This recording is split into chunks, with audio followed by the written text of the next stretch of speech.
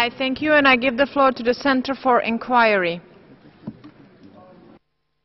Madam Vice President, last month, Raif Badawi, who founded a Saudi website dedicated to fostering debate on religion and politics, and called on his country to respect freedom of religion, belief, expression and women's rights, was charged with insulting Islam. He was sentenced to 10 years in prison, 1,000 lashes, and a fine of 1 million Saudi riyals.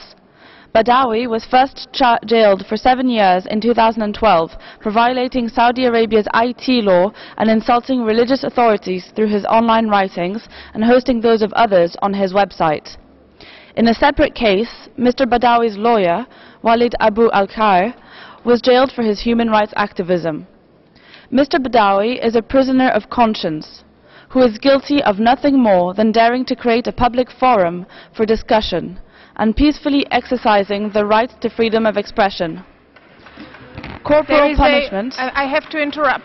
Such as flogging. I have to interrupt you. There is a point of order.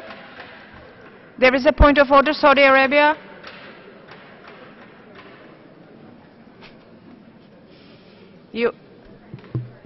Saudi Arabia, you have the floor for the point of order.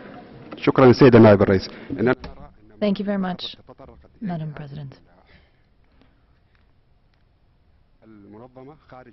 We believe that what is being said by this organization is completely outside of the mandate of this report and what the NGOs have to say. It has not addressed the subject of Mr. Raif Badawi, and for that reason we would request that they stop their intervention. I thank you.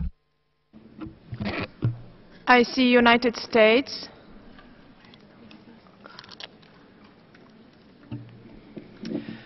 Thank you, Madam Vice President.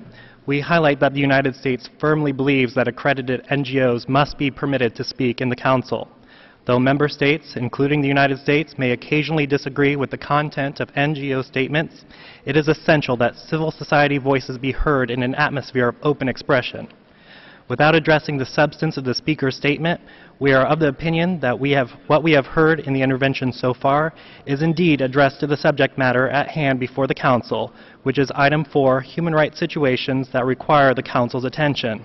Madam Vice President, we respectfully ask for you to allow the Speaker to finish her presentation. Thank you. I thank you.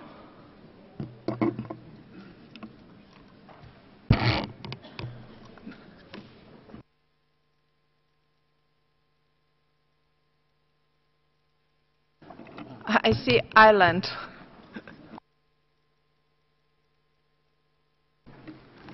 Thank you, Madam Vice President, and very much along the lines of the United States who have just spoken, we think it's important to respect the rights of NGOs to take the floor, to express their views, irrespective of our position on the substance of the statement.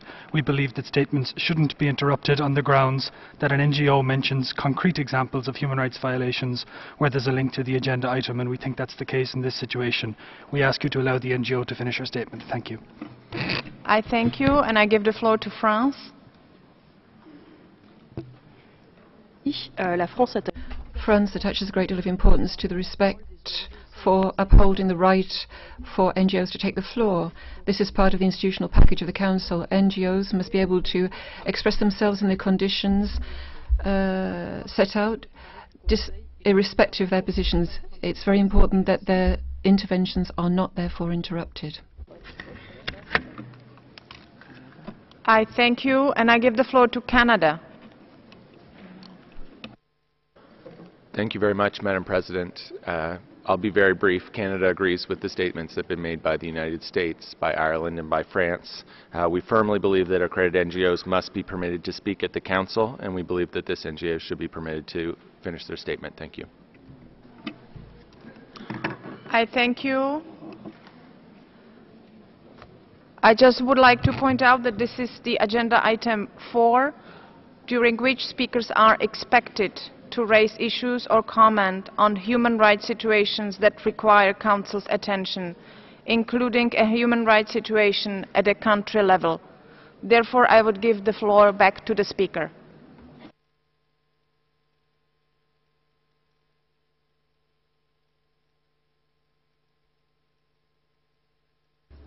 Thank you. Corporal punishment, such as flogging, violates laws set by the Convention on Torture, which prohibits torture or other cruel, inhuman, or degrading treatment or punishment. We call on Saudi Arabia, as a newly elected member of this Council, to release Raif Badawi immediately and unconditionally, and drop any pending charges against him and others for blasphemy, insulting Islam, or apostasy. I'm sorry, I have to interrupt you. I have a point of order. Saudi Arabia.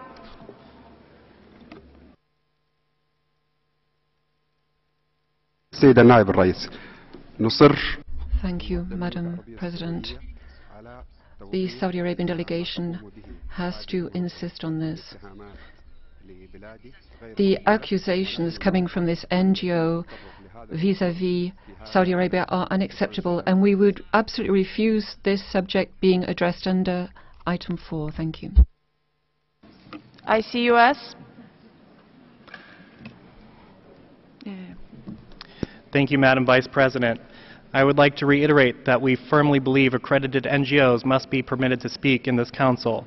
We understand the scope of item 4 to be broad. We believe it is appropriate to use specific examples or countries as relevant examples of the issues that we are discussing. Madam Vice President, we would respectfully ask for you to allow the speaker to finish her presentation. Thank you. I thank you. I should repeat that it is the practice in the Council that a specific situation of concern to participants is brought to the attention of the Council, and I would encourage the delegation of Saudi Arabia to use the right of reply in order to address the statement. Now I would ask the speaker to continue with her statement. Thank you. As an elected member of this Council, Saudi Arabia is obliged to uphold the highest standards in the promotion and protection of human rights, and fully cooperate with the Council. If it is to retain any credibility as a member, we urge it to reform its laws so as to protect freedom of religion,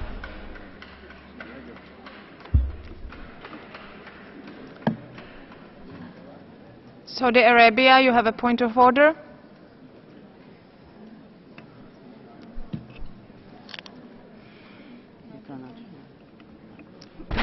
Microphone. شكرا السيد نائب الرئيس. أحب أن أوضح. Thank you, Madam President. Saudi Arabia was elected at 160 votes as a member of this Council. Thank you. I thank you. Now I would like the speaker to continue with her statement. Thank you. If it is to retain any credibility as a member, we urge Saudi Arabia to reform its laws so as to protect freedom of religion, belief and expression, cease the use of corporal punishment, and repeal Article 1 of its Interior Ministry's decree defining atheism as terrorism. Thank you. I thank you for your statement.